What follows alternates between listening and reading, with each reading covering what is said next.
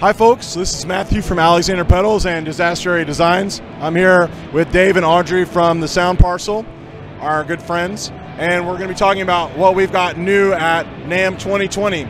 So prior to NAMM, just prior to NAMM, we released our Super Neo-Matic pedal. So this is a work-alike of the old Peptronic Super Rando-Matic, which is one of my favorite pedals of all time.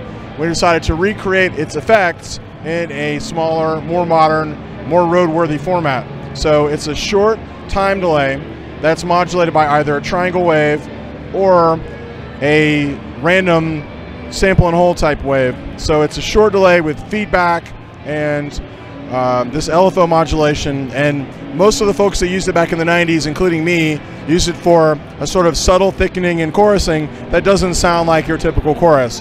It's capable of some really wild sounds and some really subtle, beautiful sounds. We did a limited release of these earlier in the year, and they all sold out immediately, and we're going to be doing one more release of them in 2020, so hopefully everyone that wanted one and missed out will be able to snag one.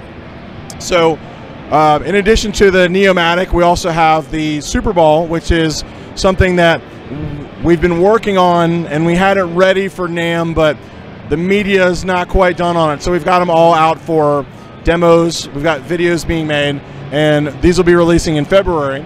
And the Superball is a digital delay that has an LFO that modulates all the parameters of the delay at the same time.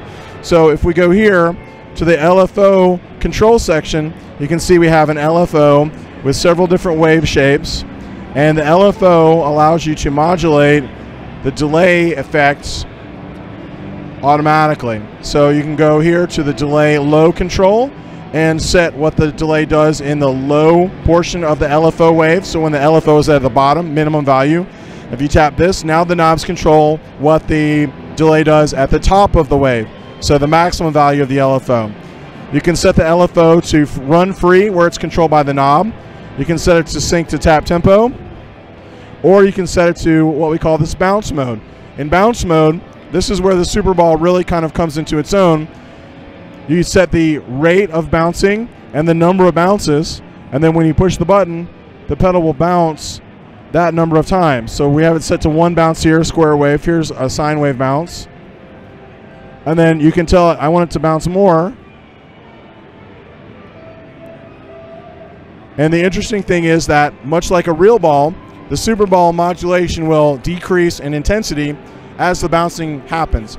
So if you set it to more than one bounce, the second, third, fourth, fifth bounces will be less intense than the first bounce. In fact, I actually high-speed photographed a real Superball, and I measured how much energy the ball loses for each bounce. So the Superball pedal bounces like a real Superball. The Superball is $199.99. They'll be available in February from our great friends at the Sound Parcel and our other dealers.